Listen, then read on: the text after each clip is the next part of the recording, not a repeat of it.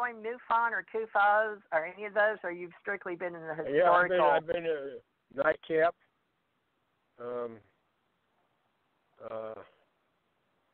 CUFOS, and MUFON. I've been members of all three of them. And I was a member of PRO. Okay. So you can help us with all of that as a historian, UFO historian, and help us with trying to build it. Right. The APRO bulletins. Wasn't it APRO, then NICAP, and then MUFON? Wait, CUFOS was in there somewhere. APRO, then NICAP, right? APRO was 1952. They were in it very early. And then NICAP was 1957 to 1980. APRO was, I think, went till 86. I'm not sure. And then... what was CUFOS? CUFOS started in, I think, 1974. And they're still in existence. 73. Yeah. Okay, 73. Okay. So I will be going out there. I will be going out to CUFOS to scan some of their files with Barry Greenwood. Now, MUFON is 1969, isn't it? After the Lawrence. I remember there was a meeting. I was in that meeting. I'm not sure when MUFON. I thought MUFON started in the middle 60s. I think it was 69 because I was in 67, and they came down telling us about forming a new group. But the Lawrences and two other men out of Wisconsin, and then they met, and then we had a Texas. They came down to NASA, and we met at a man's house, and I can't remember the man's name. Yeah, I went in the military in 1967, so I kind of lost track about what was going on over here. Oh, okay. Well, you're the closest thing I've heard next to these men that used to keep they had the books, Kehoe's and Arnold and all that stuff. They were real pro, cosmos, I guess one might say, or pro, alien civilizations exist and NASA and astronauts and all of that. So I think they brought me in as a teenager. Several of us girls was in the Houston Chronicle, May 67. And my name was Ginger Thurman, Thurmond, and I went by Ginger, which was a nickname because my name was Teresa J. But it's funny because I had that in Kentucky. I hope my husband's relatives didn't throw it away historically. But I was in the Historical Society up there in Ohio County. Now, you think this is the close to historical evidence that we could collect, right? Because the Lawrences were collecting newspaper clippings and stuff. And you got part of their files now, or no? It's strictly microfilm? Well, their files, a lot of people had pieces of the files. Okay. Because we have Richard Greenwell, not to be... not the young boy, John Greenwald, the one that had... No, not Greenwald. Greenwell. Okay, GRENWALL, and he was in Brazil. He was in Peru, and so he had a lot of the records for UFO Peru, or excuse me, APRO Peru, and so he had them at his house. So we got those. We have those APRO Peru. APRO Mexico, we don't have the records, but this one guy that's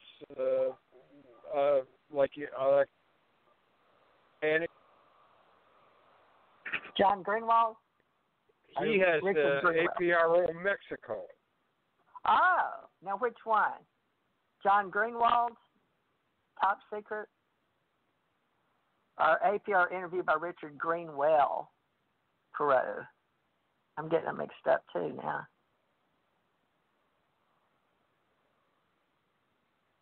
APRO.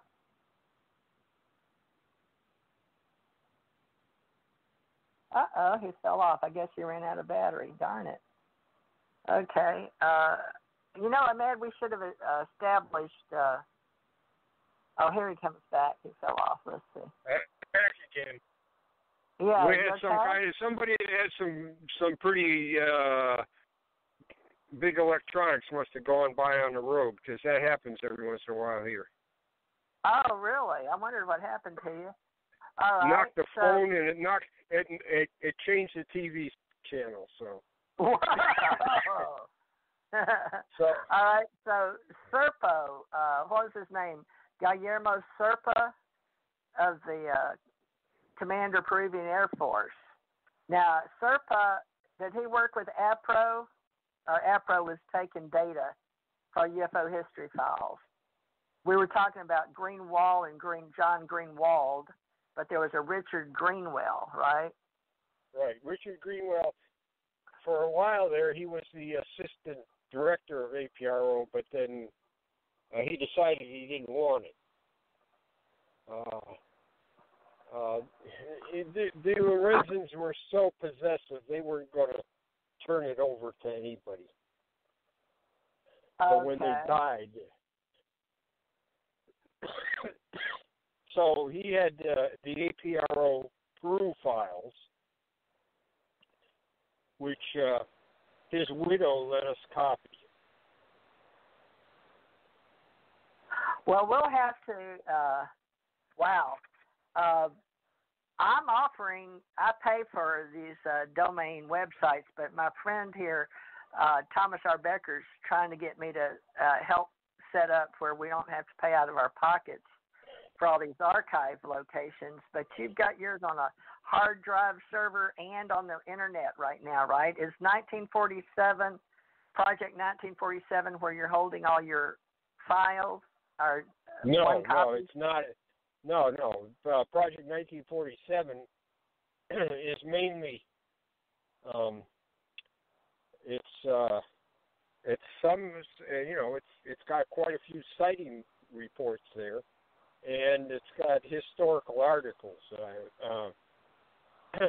Myself and a number of other people have written.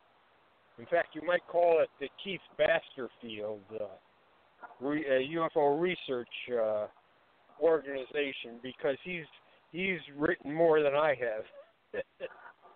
Oh, who is that? I'll put his name up here too. Make him a Keith page. Basterfield.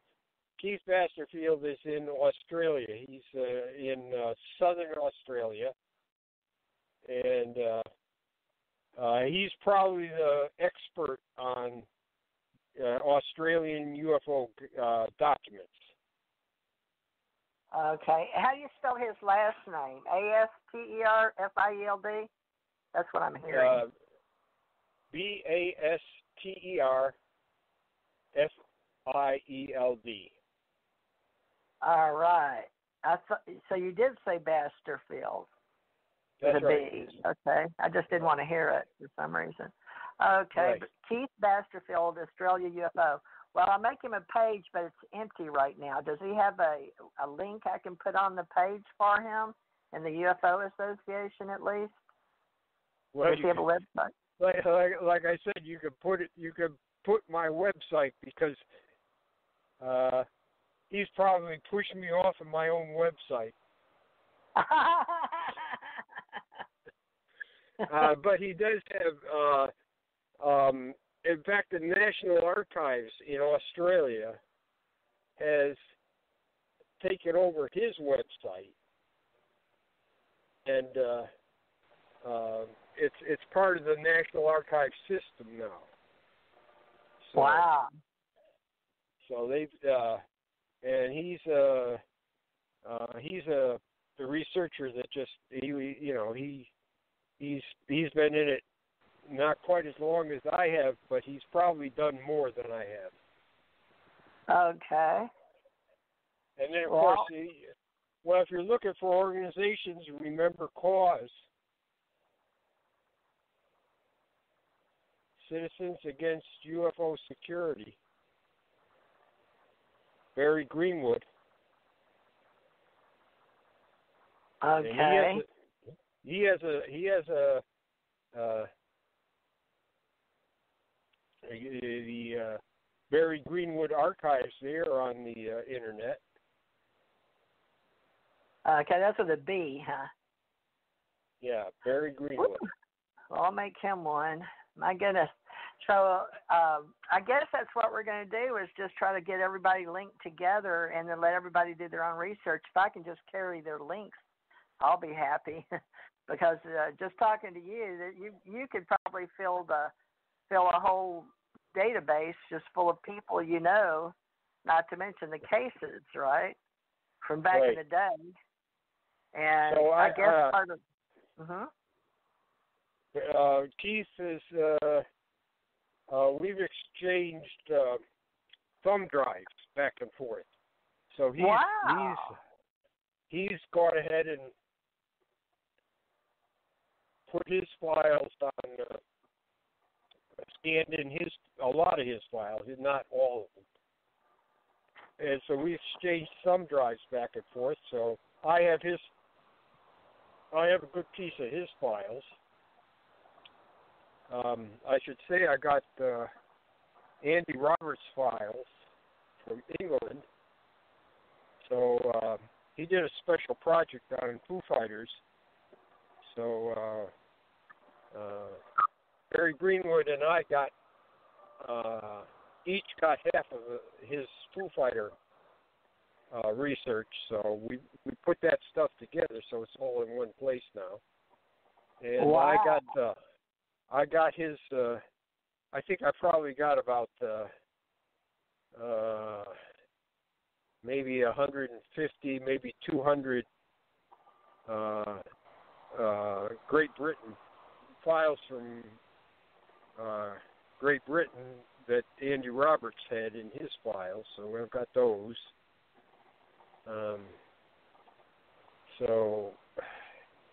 Well, I guess I'll have to just, I'm not sure. I've got a girl of UK.